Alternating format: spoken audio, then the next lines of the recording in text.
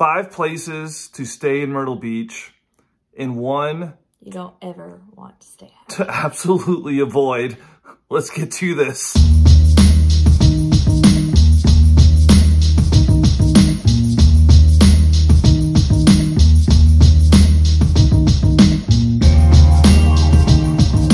So all of these are hotel resorts in Myrtle Beach we have stayed at. Yes. Down in the comments below, we'll put the links to like the full reviews of these places if you want to get a better look at any of the ones we're about to mention. Okay, so number 5, and we'll kind of rate these from 5 to 1. So number 5 is Crown Reef Resort and Water Park. What do you think? It's nice. It has a good location. It's like right on the edge of like the, I guess like the main Grand Strand or whatever it's called. It's literally almost one of the last resorts on the strip so if you want to be like well located but kind of away from like the bulk of the chaos, it's a great spot, and it's right next to a really good place called Damon's. So the location of Crown Reef is really where it's at. Yeah, and the room is fine. And like I said, you're right on the beach, so that part is great. And it's right on the edge of the strip, so if you want to kind of stay away from the kind of the chaoticness of midsummer Myrtle Beach, it's not a bad option. No. Okay, number 4 on our list is the Holiday Pavilion. So again, with location, if you want to be in the action of Myrtle Beach and you want to be like in the scene of like the Grand Strand, it is perfect. It is right next to the Skywheel. It is walking distance to all the little shops and things that are right there. It can't be beat location-wise.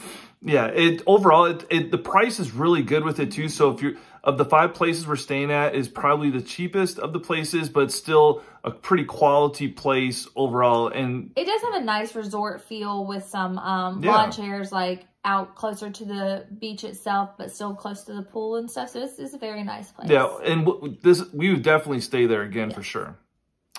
Number 3 on the list is Ocean Lakes Family Campground. Now, with Ocean Lakes, if you're going with a big family or decent-sized group of people to the beach, this might be the option for you. Yes, they have homes that you can rent and things like that, but they also have tons to do that you don't really ever have to leave the campground. No, you don't have to, really, yes. They have a nice sized water park right inside of there that you never know because you don't see it from the road. And like Emily said, there is all kinds of different size homes, a lot of them that you can rent. They're off the ground. People love the golf carts in there. And once again, even if you're at the back of the campground, you're about a 5-minute golf cart ride to the beach. And so there is plenty to do in Ocean Lakes. Number 2 on the list is North Beach Resort and Villas. And it's fancy. It is fancy, and it's pretty. The price of it is up there a little bit. The price is fancy too. The price is fancy, but they do have deals, quite a few deals throughout the year.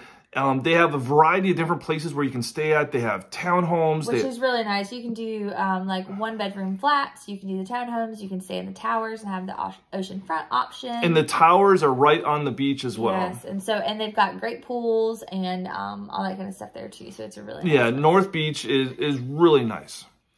All right, number 1 on our list is the Marriott Ocean Watch Villas at the Grand Dunes. And it is awesome. Totally unrelated to why you should probably stay, but if you have kids, it has one of the best playground centers I've ever seen in my life. It is amazing. It is great. The overall place, once again, it's right on the water. Yes. It's part of the Marriott Vacation Club, and because of that, it is really hard to book a room in there because it is so nice and it is very popular. The grounds are gorgeous too. It's like Caribbean resort type nice. Like it's really nice. And it's way off the strip. It's more close to North Myrtle Beach than anything else. And it's kind of secluded too, which is nice. And there's a grocery store that's there's like a Publix pretty much across the street, and which is real convenient. And so it's a really great location. It's a really nice resort. And they got 2-bedroom, 3-bedroom options. It's just really, it's one of our favorite places to stay when we're heading to Myrtle Beach. Absolutely. Okay, so the place that you should avoid at all costs in Myrtle Beach, it is called Bermuda Sands. you could not give me money to stay there. Like, it is that bad. We stayed there. It's about 3.5 years ago. Before we ever started doing anything with this channel, we had sold this large frame. It was like a autographed jersey frame thing. So we had instead of shipping it, it was going to cost too much. So we said, we'll meet the person down around Myrtle Beach. And so we were, you know, a little financially tight. It was close to the holidays. And so I was like, well, let's get on Groupon. And we found this place on Groupon. And the pictures looked nice. The water park looked really, not that we were going to get the water park. There's a small little water park there. But like, it looked nice. And like, the rooms looked really nice. And then we got there. Oh my God. We got there. There's light fixtures literally hanging from the wall by like the wires. Yes, there were like screws and nails in the floor, and we had our dog with us at the time, and she was a tiny puppy, and I was like, this is a vet bill that we can't afford. Oh God, we were really worried about that. It was just, overall, it was just a nasty, nasty place. People, like human hair was like in the bathroom, and other people's hair stresses and me out. And because it was on the beach, you would think that, I mean, at the minimum, it'd be okay, right? But no, so do not get fooled.